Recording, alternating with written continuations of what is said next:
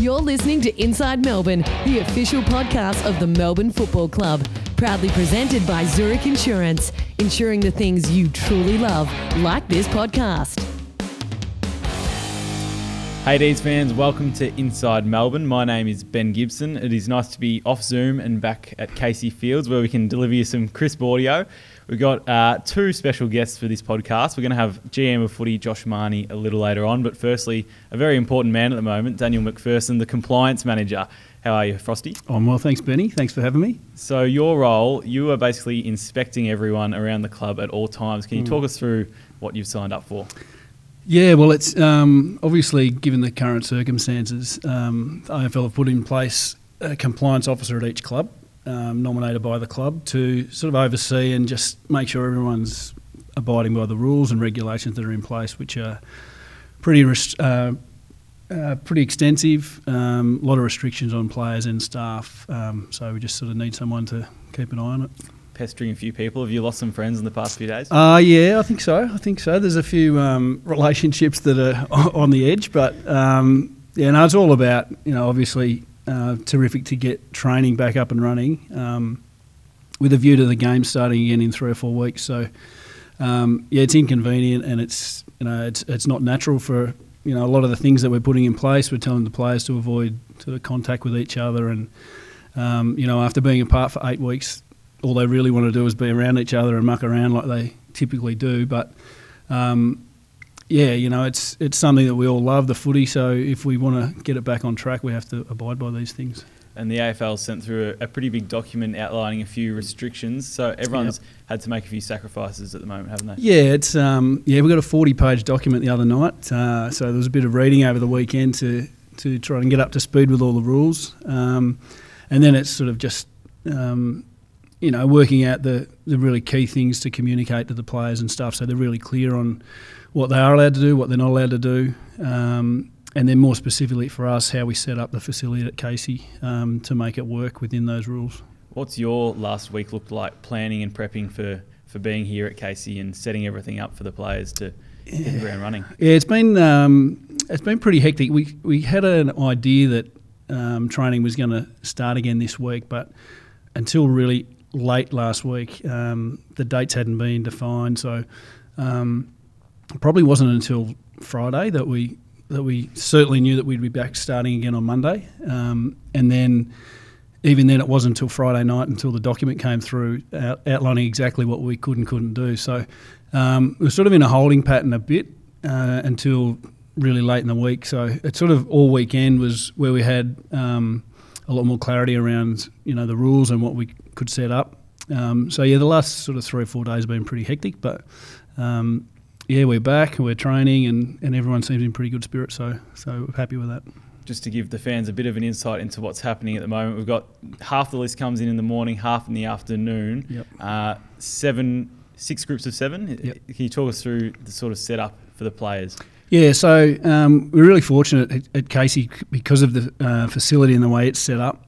We've been able to segregate those groups really well physically, so there's no crossover between those groups, which again is part of the rules and regulations. But the idea around that is you minimise the size of the group. So if one person happened to get sick with the coronavirus, there's only that number of people in that group have to be quarantined. So obviously we hope that doesn't happen to anyone, but it just mitigates the risk a little bit by doing it that way.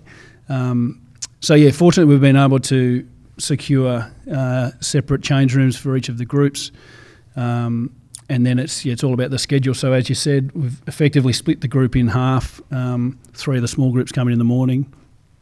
They take off about lunchtime, and then the other 3 come in the afternoon and basically repeat the same session, but again, everything's done in small groups. And how does that training look? Are the boys in defensive groups? Are they mixed up in their lines? Yeah, essentially they're in line groups. There's 2 forward groups, 2 backs, 2 mids, and then one of each of those is morning and afternoon. This week in particular, it's very basic training. The quantity of it's still quite high, but there's no contact or no pressure drills allowed. So it's very much skill based, and they did quite a bit of running yesterday. So they're still getting the miles in the legs. They're touching the footies again, which making everyone happy.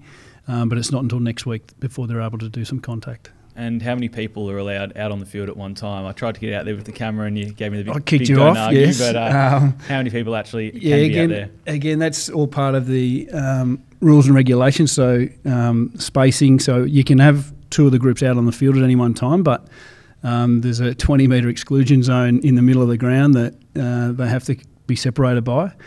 And then on top of that, there's only 4 additional people allowed on the ground. So typically that's the head coach who can oversee the groups, but even he has to stay at least 5 metres from the closest person that he watches. And then medical staff are allowed out there. So you might have a doctor and a physio, and then typically a high-performance manager as well. So pretty quickly the 20 get filled up. So when people like your good self wander out in the ground, that's why you get the flick. Now, another big factor at the moment has been the cuts to the footy department, down to 24 staff. Have people, I guess, had to do a lot of things outside their traditional role? Yeah, there's it's sort of all hands on deck at the moment. The way we've set it up is we don't have trainers here, so it makes it a bit busier in terms of just organising, getting the footies and the drinks and the bibs and the jumpers and all that sort of stuff. So, as much as we can, people that are, here but not actually doing something at any one time, they tend to pitch in and help. So, it gets it done, but, people are, like you said, people are doing stuff they don't normally do, which is fine. And another thing that some people haven't enjoyed so much is the actual test, the COVID test. Yep. How often do the players have to do this and the staff? And so we all, some of us had one previously, but everyone had a crack at it last Friday with mixed results. Some people thought it was okay, many people hated it. We'll all get another go this Friday, and then from next week the players will do it twice a week and the staff once a week for the remainder of the season. So like it or lump it, we're going to have to get used to it. And I guess it's important, to share that message to people that if you are feeling unwell, it's not the end of the world. It is a little bit of a tickle up the... Yeah, it's not pleasant. It's quite awkward, really. I actually had it done a month or so ago, and I didn't think it was too bad the first time, but the one the other day, didn't really enjoy that at all. So hopefully the one this week's a bit kinder to me. That's good to know, because I had my first last Friday and didn't think it was too bad, but I'll get back to you this Friday. Thanks for your time, Frosty. We're going to have Marnes up after the break with questions from the outer. No worries. Thanks, Benny. Thanks to our co-principal partner and podcast sponsor, Zurich Insurance. For over 100 years, they've been insuring the people and things you truly love. And just like you, they truly love footy and they truly love the D's. You're listening to Inside Melbourne, and we've had a quick change of guests. Josh Mahoney has jumped in the hot seat. It's been a dream of yours to come on the podcast. Are you excited to be here? Yeah, thanks, Gibbo. I've watched a number of people come onto this podcast before, and I've been waiting for the call. So I know it's taken a worldwide pandemic for me to finally get onto this podcast, but I appreciate it. It is a great honour. Now, I'm going to jump straight into questions from the outer, because the questions coming through on social media were phenomenal, the best yet. So I don't know if that's reflective of the guest, but... First up from Roy, what happens if a player or coach tests positive whilst the season has restarted?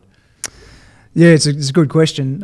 It's one of the reasons that why we're in small groups at the moment is to limit the exposure. Basically, if someone gets tested positive, if we have to follow the same guidelines of everyone does in the public health system. So really about minimising the amount of people having contact with that person is a really important thing at the moment. As it stands right now, if someone was tested positive in one of those small groups, that whole group would be isolated for a period of time. So all the protocols that have been put in place around our facility at the moment, the reasons why we're being so stringent with doing that is trying to minimise that exposure to that group of players. We heard from Frosty a little earlier in the show that we're training in defensive forward mid-groups. Is there any risk that comes with that by putting them all together? I think there's different ways of looking at that and how to put your groups together. I mean, first of all, you've got to back in all the protocols that have been put in place by the AFL and the changes we've made to our lifestyles, the changes we've made to facility and the programs, and then talk about the program and say, well, we want to maximise our performance while they're actually here, And we think it's a real advantage having our players train together. We spoke about that last year, that it's a lot of what we missed through pre-season last year was just building that understanding and cohesion between our groups. And it's been a focus of ours over pre-season. We thought that was really important to continue doing that. Now, there's been staff cuts, we've had a change of location, AFL restrictions. Jack's asking what the biggest challenge has been for the group. There's been a lot of different challenges along the way, and I'd probably break it down to different phases that we went through. Is probably that initial, and I remember the first time we ever spoke about COVID-19, our doctor, Dr. Zishan Arain, just called a casual meeting between myself, our CFO, and our HR, head of HR, and it was about, this thing is happening overseas, it's a virus, maybe we should start looking at doing some things. And that was on a Tuesday, and I think within 10 days we'd done all the things you spoke about. We'd moved the facility, all of a sudden made all these changes. And I think that was that really set the scene for us, that we always felt we were sort of half a step ahead of what we needed to do in terms of protocols. And so, that was initially, it was a bit of a shock to everyone. It was such a change of what we usually do. And so that was probably the initial phase, was actually getting those things set up. Then the second phase, when the AFL, the season was shut down, that was a pretty scary stage for everyone. And I remember flying back from Perth after we'd just played against West Coast, and it was pretty late at night, and it all just hit me straight away. It was like, all of a sudden, to be involved in this industry for so long, you never ever thought it would be shut down for any reason at all. And straight away you're looking around the playing, trying to think of how this is going to impact your staff and your players. So that was probably the next phase. It was more worried about how they're all going to get through this period of time. And then it was obviously people living from home, making sure they're comfortable and staying engaged. And then we moved into, probably it was more of an exciting stage, was about how do we get back to returning to play. And then we were hit with probably another hard one, which was about choosing a head count of our staff to come back. And we spoke to a lot of our staff and players over the shutdown period. We spoke about what do you miss about not being part of footy. And people spoke about things about the competitiveness, the high intensity, but the most consistent thing was the people.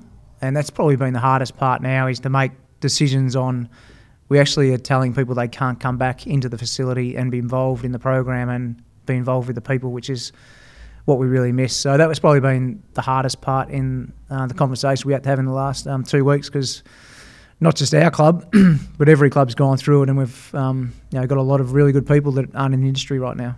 On the back of those staff cuts, Fiona wants to know if we're going to use this time to look at restructuring the coaching staff, the admin, or if you think you'll potentially bring everyone back in the next few years.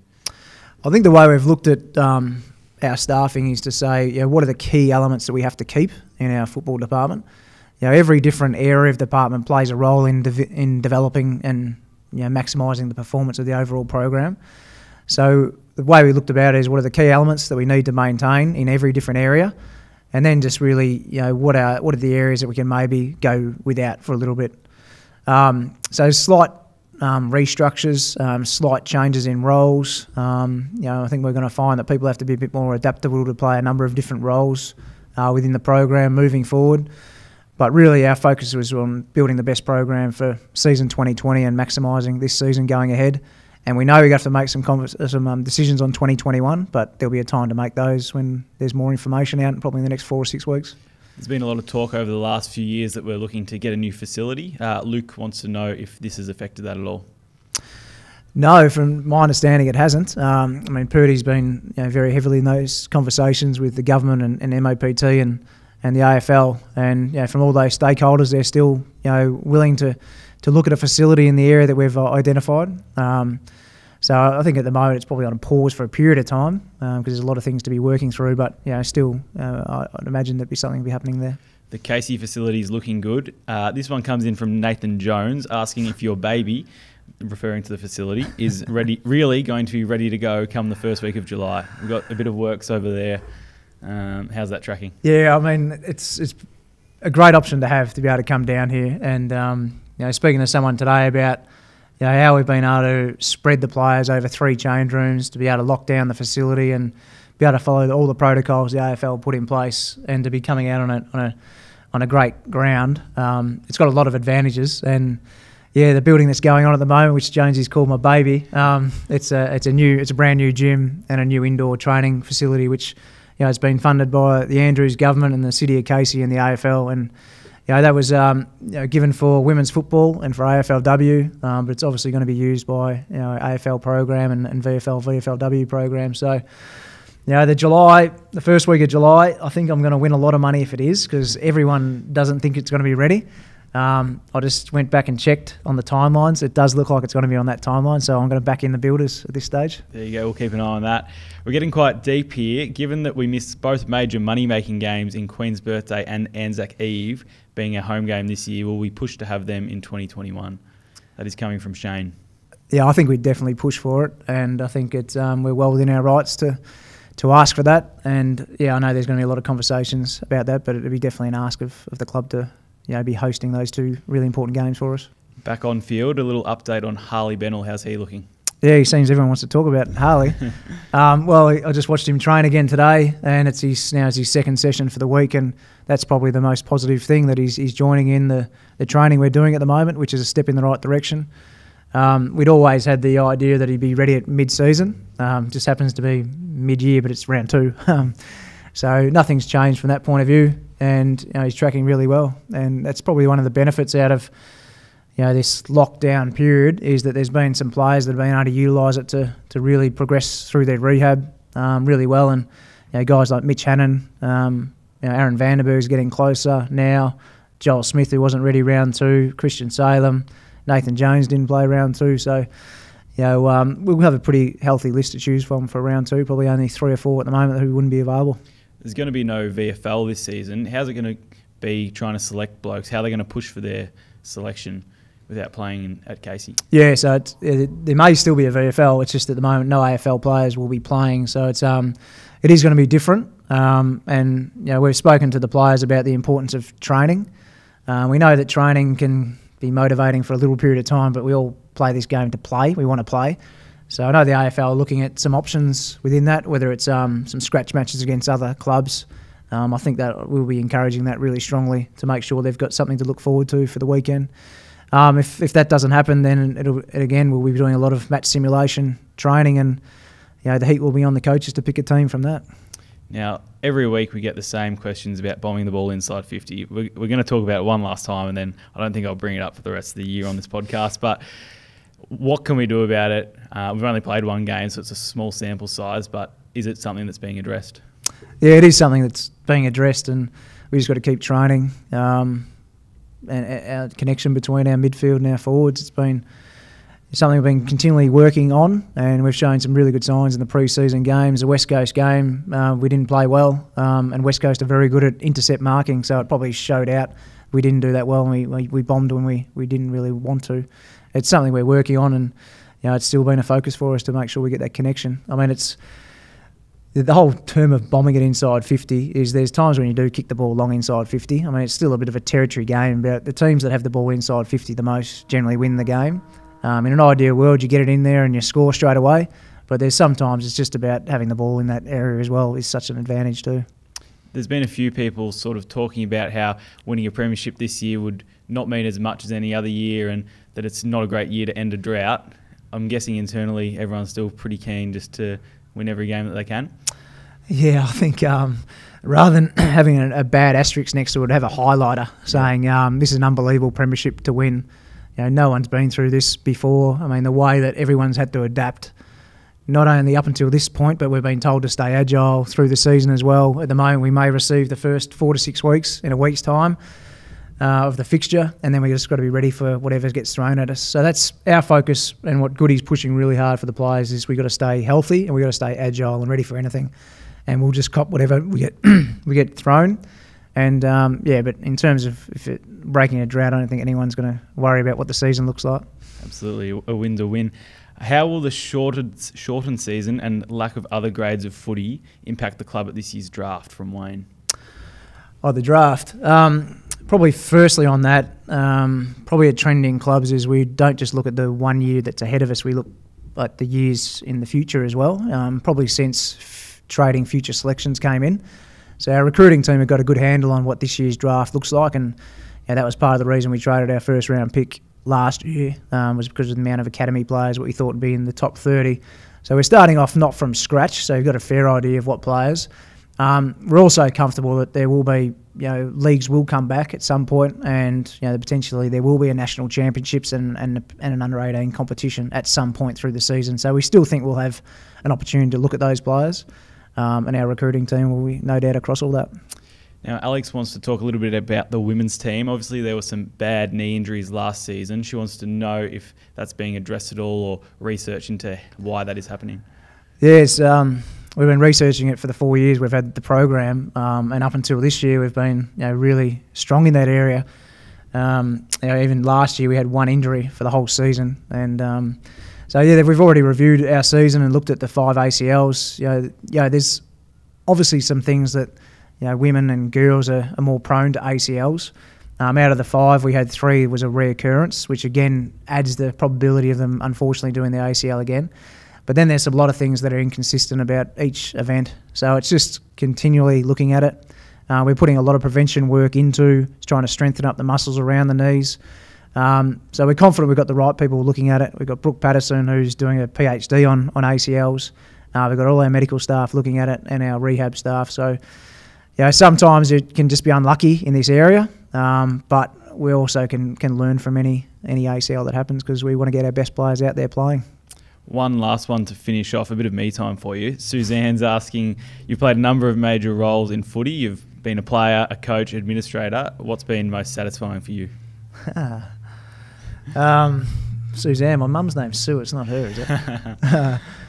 I think they've just all got different ways that you get satisfied. I mean, nothing replaces playing. That is just the ultimate, to be able to play and to contribute and to see the impact that you can have by winning games of football and actually having an impact on game day. That was the most satisfying part out of playing. And to be involved in the premiership with Port Adelaide, to then go around to all the different towns in Adelaide and take the premiership out there, again, you see the ripple effect of how many people are impacted by premierships. Coaching is then your mind straight away turns to how can you help a player then maximise his potential. And there's players that I was able to work within. I had a different sort of forward line when I was coaching. Liam Jarrah down there, Austin Wanameri, and Neville Jetta was a forward back then. Jamie Bennell, Matthew Bate, Brad Millis was a different sort of forward line. But I think then you get a lot of your joy out of just seeing guys improve and putting things into practice or into place what you practiced at training. And really my driver now in the role I'm in now is just to set up a program where the players can maximise this opportunity they've got to be an AFL player, and to make sure they've got all the resources around them. So probably don't get to celebrate it as much as you do as a player, a win. You probably straight away when the win happens, you change straight away into, okay, what do we have to do tomorrow? But that's probably the most satisfying thing, is just to see the smiles on not only the players' faces but all the staff's faces just after a game. And the more of those you win, the closer you get to the final series and then ultimately a premiership. That's what we're all here for. Thanks for your time, That's Marnes. right. Thanks, Benny. It's been Inside Melbourne, proudly brought to you by Zurich.